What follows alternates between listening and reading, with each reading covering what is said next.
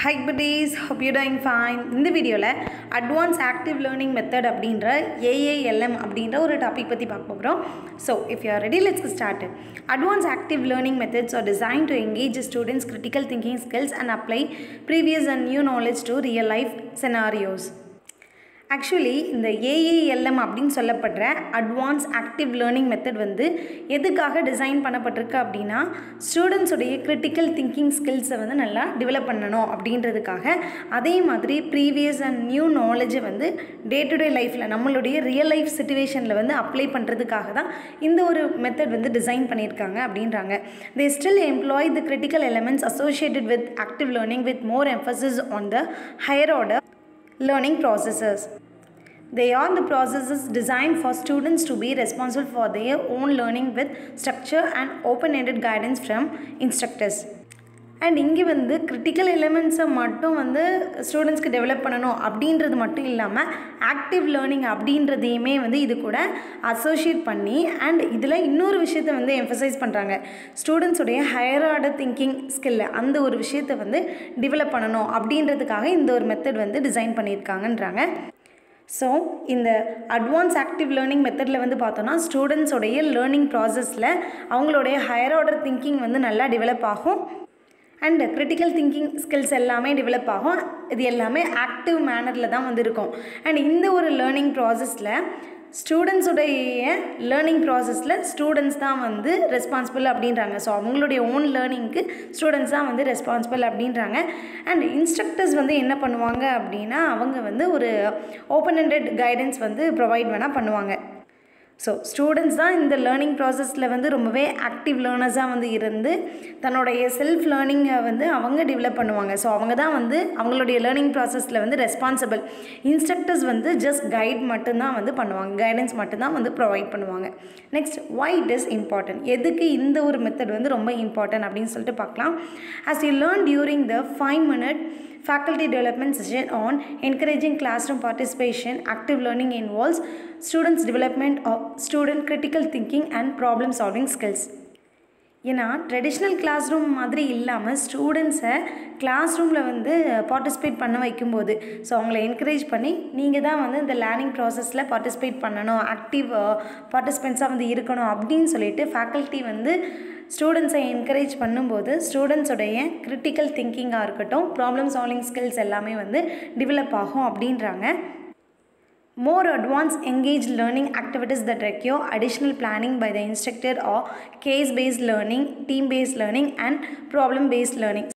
And இந்த ஒரு method வந்து ரொம்பவே அட்வான்ஸ்டான ஒரு மேனரில் வந்து கொண்டு போனோம் அப்படின்னா, ஸோ இங்கே லேர்னிங் ஆக்டிவிட்டீஸ் எதெல்லாம் வந்து இன்க்ளூட் பண்ணலாம், ஸோ என்னென்ன விஷயங்கள்லாம் வந்து ரெக்யர்மெண்ட்டாக வந்து இருக்குது அப்படின்னு சொல்லிட்டு பார்த்தோம் அப்படின்னா, இந்த இன்ஸ்ட்ரக்டர் வந்து நல்ல ஒரு மேனரில் வந்து பிளான் பண்ணிக்கணும். ஸோ அவங்களுக்கு வந்து எந்தெந்த விஷயங்கள்லாம் வந்து கொடுத்தோம் அப்படின்னா பிள்ளைங்களுடைய ப்ராப்ளம் சால்விங் ஸ்கில்லாக இருக்கட்டும், அவங்களுடைய கிரிட்டிக்கல் திங்கிங்லாம் வந்து டெவலப் ஆகணும் அப்படின்ற மாதிரியான விஷயத்தை பேஸ் பண்ணி ஸ்டூடெண்ட்ஸ்க்கு வந்து case paste learning and team paste learning, problem paste learning இந்த மாதிரியான விஷயங்களை வந்து அவங்களுடைய லேர்னிங் ப்ராசஸில் வந்து include பண்ணுன்றாங்க.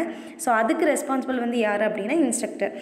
Students continue to fail in their ability to demonstrate complex thinking skills because their educational experiences have provided little support for development of these skills for maximum performance. Multiple teaching styles exist to encourage students to apply critical thinking skills to open-ended problems utilizing multiple points of view. And திடீர்னு ஸ்டூடெண்ட்ஸை இந்த ஒரு பிளாட்ஃபார்மில் வந்து perform பண்ண வச்சோம் அப்படின்னா, so அவங்களுடைய எபிலிட்டியை வந்து நீங்கள் வந்து டெமான்ஸ்ட்ரேட் பண்ணணும் அப்படின்னு சொல்லிட்டு பிள்ளைங்களை பார்ட்டிசிபேட் பண்ண வைக்கும்போது பிள்ளைங்களுக்கு அந்த ஒரு விஷயம் வந்து ஒரு காம்ப்ளெக்சிட்டியாக தான் வந்திருக்கும். நிறைய ப்ராப்ளம்ஸ் எல்லாமே வந்து பிள்ளைங்கள் வந்து ஃபேஸ் பண்ணுவாங்க. அண்ட் எப்படி வந்து தன்னுடைய எபிலிட்டியை வந்து வெளியில் வந்து டெமான்ஸ்ட்ரேட் பண்ண முடியும் அண்ட் நம்மளுடைய ஸ்கில்ஸை வந்து எப்படி டெவலப் பண்ணணும் அப்படின்ட்டு வந்து அவங்களுமே வந்து ரொம்பவே ஸ்ட்ரகிள் பண்ணுவாங்க. அண்ட் அந்த ஒரு விஷயத்துலேயுமே வந்து அவங்க வந்து ஃபெயிலியர் வந்து ஃபேஸ் பண்ணுவாங்க.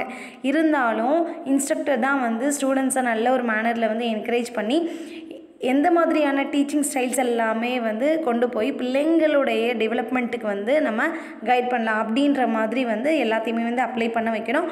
அண்ட் இங்கே ஸ்பெசிஃபிக்காக சொல்கிறது வந்து என்ன அப்படின்னா ஸ்டூடெண்ட்ஸோடைய கிரிட்டிக்கல் திங்கிங் ஸ்கில்ஸை வந்து நல்லாவே வந்து டெவலப் பண்ண வைக்கணும். ஃபார் எக்ஸாம்பிளுக்கு வந்து சொல்லணும் அப்படின்னா ஒரு கொஷின் அப்படின்னா அந்த கொஷினுக்கு ஒரு ஆன்சர் அப்படின்ற மாதிரி இல்லாமல் மல்டிபிள் பாயிண்ட் ஆஃப் வியூவில் வந்து பிள்ளைங்களை வந்து யோசிக்க வைக்கணும். ஸ்டூடெண்ட்ஸுடைய பாயிண்ட் ஆஃப் வியூவில் வந்து அந்த கொஷனுக்கு வந்து ஆன்சரை கிரிட்டிக்கல் திங்கிங் மூலமாக வந்து பிள்ளைங்க மூலமாக வந்து கொண்டு வர வைக்கணும். ஸோ இந்த மாதிரியான விஷயங்கள் எல்லாமே வந்து இருக்கிறதுனால ஸோ இந்த ஒரு மெத்தட் ரொம்பவே இம்பார்ட்டண்டான ஒரு மெத்தட் அப்படின்றாங்க. How to two. ஸோ இந்த ஒரு மெத்தடை வந்து சக்ஸஸ்ஃபுல்லாக கொண்டு போகணுன்னா நம்ம என்ன பண்ணணும் அப்படின்னா, the traditional model of students as passive recipients of learning has been shown to be inadequate to foster a student understanding and enhance a student's interest. Actually முந்தைய காலத்தில் வந்து பார்த்தோம் அப்படின்னா அந்த லேர்னிங் மெத்தட்ஸ் அப்படின்னு சொல்லிட்டு பார்க்கும்போது டீச்சர்ஸ் மட்டும்தான் வந்து எங்கேஜ்டாக வந்து இருப்பாங்க. ஸோ டீச்சர் மட்டும்தான் வந்து அந்த லேர்னிங் ப்ராசஸில் பார்ட்டிசிபேட் பண்ணி அண்ட் பிள்ளைங்களுக்கு எல்லா விஷயத்தையுமே வந்து சொல்லிக் கொடுப்பாங்க. அண்ட் டீச்சரோடைய இன்வால்மெண்ட் தான் இருக்குமே தவிர்த்து ஸ்டூடெண்ட்ஸ் வந்து ஒரு பாசிவ் லிசனராக தான் வந்து இருப்பாங்க.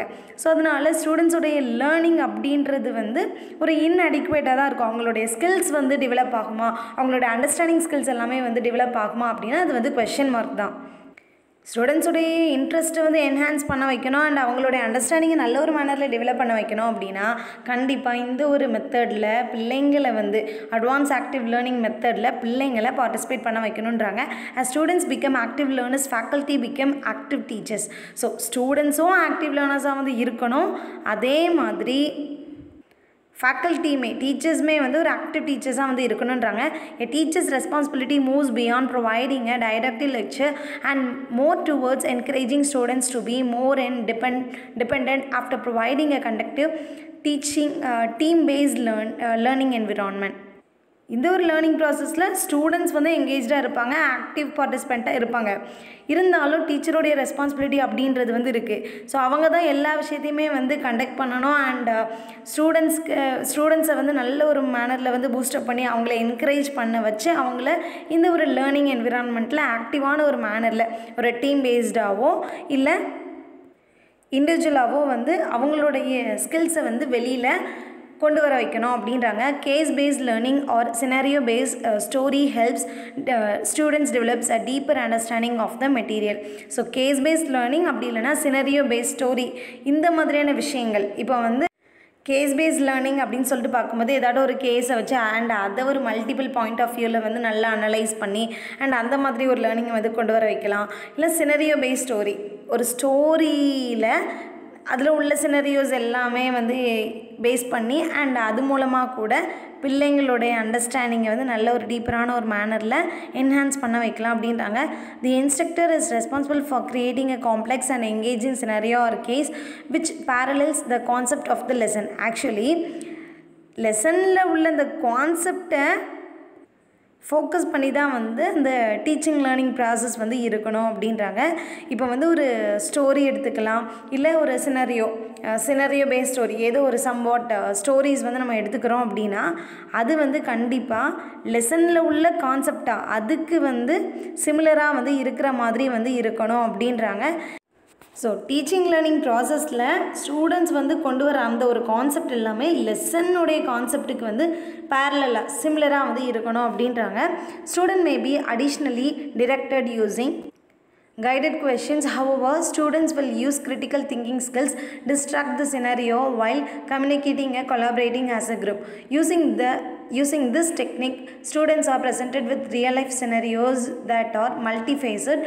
Through these or often clinical scenarios, case-based learning can be used in basic English courses to portray foundational knowledge that is applicable to chemical practice, adding relevance to the material.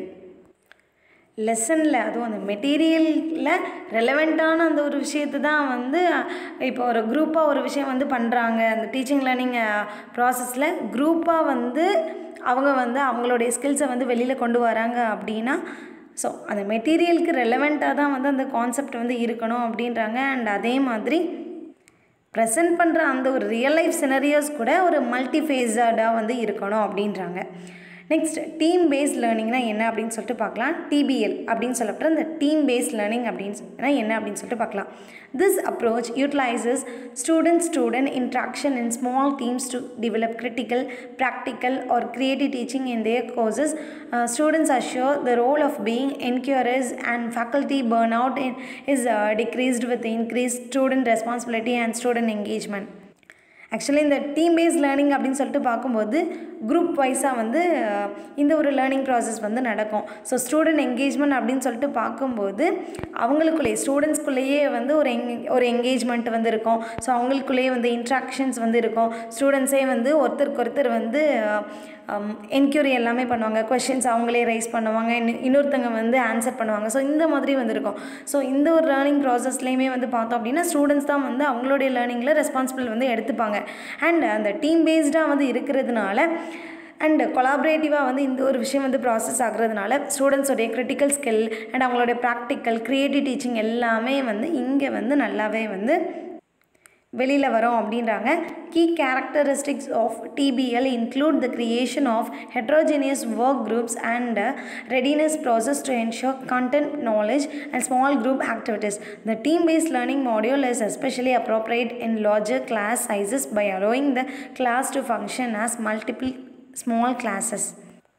Actually இந்த DPL அப்படின்ற இந்த ஒரு method team paste learning மெத்தடில் வந்து இதோடைய key characteristics அப்படின்னு சொல்லிட்டு பார்த்தோம் அப்படின்னா கண்டிப்பாக அந்த கிளாஸ் ரூமுடைய சைஸ் அப்படின்னு சொல்லிட்டு பார்க்கும்போது ஒரு லார்ஜர் நம்பராக வந்து இருக்கணும். நிறைய ஸ்டூடெண்ட்ஸ் வந்து இருந்தால் மட்டும்தான் இந்த ஒரு மெத்தட் வந்து ரொம்பவே பாசிபிளான ஒரு நல்ல ஒரு மேனரில் வந்து ப்ராசஸ் ஆகும். குரூப் வைஸாக தான் வந்து இருக்கும். ஒரு ஹெட்ரோஜனியஸ் ஒர்க் குரூப்ஸாக தான் வந்து இருப்போம். அண்ட் இந்த ஒரு ப்ராசஸில் வந்து ரெடினஸ் அப்படின்றது வந்து இருக்கும். ஸோ ஒரு குரூப் வந்து நல்ல ஒரு மேனரில் வந்து அவங்க ஷைன் பண்ணுறாங்க அப்படின்னா ஸோ அதை பற்றி இன்னொரு குரூப்பும் வந்து நம்மளும் என்கரேஜ் பண்ணணும் அப்படின்ற மாதிரி வந்து நல்ல ஒரு ஆக்டிவ் பார்ட்டிசிபெண்ட்ஸாக வந்து இருப்பாங்க. ஸோ அட்வான்ஸ் ஆக்டிவ் லேர்னிங் மெத்தடில் வந்து பார்த்தோம் அப்படின்னா டீம் பேஸ்ட் லேர்னிங்காகவும் இருக்கும், ப்ராப்ளம் பேஸ்ட் லேர்னிங்காகவும் இருக்கும். ஸோ ஃபைனலாக நம்ம ப்ராப்ளம் பேஸ்ட் லேர்னிங்னா என்ன அப்படின்னு சொல்லிட்டு பார்க்கலாம். In this approach students learning is facilitated by and instructor presenting a problem. So அந்த இன்ஸ்ட்ரக்டர் வந்து என்ன பண்ணிடுவாங்கன்னா டீச்சர் வந்து ஸ்டூடெண்ட்ஸ்க்கு வந்து ஒரு ப்ராப்ளம் ஒரு சிச்சுவேஷன் வந்து கொடுத்துருவாங்க. ஸோ நீங்கள் தான் வந்து என்ன பண்ணணும்னா இந்த ப்ராப்ளத்தை ஃபேஸ் பண்ணணும் அப்படின்ற மாதிரி வந்து ஸ்டூடெண்ட்ஸ் கையில் அந்த ஒரு பொறுப்பை கொடுத்துருவாங்க. ஸோ இந்த மாதிரி தான் வந்து இந்த ப்ராப்ளம் பேஸ்ட் லேர்னிங்கில் இந்த ஒரு அப்ரோச் வந்து இருக்கும். Students will work through this carefully constructed open ended problems by engaging and applying new knowledge. So அவங்களுடைய ப்ரீவியஸ் நாலேஜாக இருக்கட்டும் இல்லை நியூ நாலேஜாக இருக்கட்டும் ஸோ எல்லாத்தையுமே வந்து அந்த ரியல் லைஃப் சிச்சுவேஷனில் அப்ளை பண்ணி ஸோ எப்படி வந்து நம்ம வந்து இந்த ஒரு ப்ராப்ளத்துக்கு நம்ம வந்து சொல்யூஷன் வந்து கண்டுபிடிக்கணும் அப்படின்ற மாதிரி வந்து கேர்ஃபுல்லாக அதை வந்து நல்லாவே வந்து ஹேண்டில் பண்ணுவாங்க, நல்லா அனலைஸ் பண்ணுவாங்க. The success of BPL that means problem paste learning is depend on several factors. Problem should for free enquiry. So இங்கே வந்து கண்டிப்பாக ஒரு ப்ராப்ளம் அப்படின்னா என்கொயரி அப்படின்றது வந்து ரொம்ப இம்பார்ட்டன்ட். அதே மாதிரி இந்த ஒரு லேர்னிங் மெத்தடில் வந்து நிறைய ஃபேக்டர்ஸுமே வந்து இன்வால்வ் ஆகுது அப்படின்றாங்க. Collaboration is encouraged and essential and feedback in the form of reflection on their learning should be provided. The promise of PBL resides in the students to apply previous knowledge to new situations. BPL அப்படின்னு சொல்லப்படுற இந்த problem paste learning வந்து success ஆகணும் அப்படின்னா நிறைய factors வந்து தேவைப்படுது. ஒன்று வந்து என்கொயரி பண்ணணும். நம்ம வந்து நல்ல ஒரு மேனரில் என்னென்ன ப்ராப்ளம்ஸ் இருக்குது அப்படின்றது நல்ல ஒரு அனலைசிஸோட கேர்ஃபுல்லாக வந்து அதை நல்லா அனலைஸ் பண்ணணும். அதே மாதிரி கொலாபரேஷன் அப்படின்றது வந்து ரொம்பவே இம்பார்ட்டன்ட். நெக்ஸ்ட் ஃபீட்பேக் வந்து ரொம்ப இம்பார்ட்டன்ட். அந்த நியூ சிச்சுவேஷன் ஏதோ ஒரு நியூ சிச்சுவேஷன் இது வரைக்கும் லைஃப்பில் ஃபேஸ் பண்ணாத ஒரு சிச்சுவேஷன் வந்து இன்ஸ்ட்ரக்டர் நம்மக்கிட்ட கொடுத்தாங்க அப்படின்னா இதுக்கு முன்னாடி ப்ரீவியஸ் நாலேஜ் அப்படின்ட்டு ஒரு நாலேஜ் நம்மக்கிட்ட வந்து இருக்கும். அந்த ப்ரீவியஸ் நாலேஜை நம்ம யூஸ் பண்ணி இந்த நியூ சிச்சுவேஷனில் வந்து அப்ளை பண்ணி அண்ட் அந்த ப்ராப்ளத்துக்கு சொல்யூஷன் வந்து கொண்டு வந்து நம்ம சால்வ் பண்ணோம் அப்படின்றாங்க. ஸோ இந்த மாதிரியான விஷயங்கள் team paste learning, problem paste learning, DPL and BPL so இந்த மாதிரியான விஷயங்கள் எல்லாமே அட்வான்ஸ் ஆக்டிவ் லேர்னிங் மெத்தட் அப்படின்னு சொல்லப்படுற இந்த AALMல வந்து இன்வால்வ் ஆகுது அப்படின்றாங்க. ஸோ இப்போ பார்த்த எல்லா விஷயமே வந்து அட்வான்ஸ் ஆக்டிவ் லேர்னிங் மெத்தட்னா என்ன அப்படின்றத பற்றி உள்ள விஷயம். ஸோ இவ்வளோ தான் இந்த வீடியோ உங்களுக்கு யூஸ்ஃபுல்லாக இருந்திருக்கும் அப்படின்ற ஒரு ஹோப் எனக்கு இருக்குது. So thank you so much for வாட்சிங் this video till end. If you are having any suggestion, let me know in the comment section. We'll see you next video. Tada, bye bye.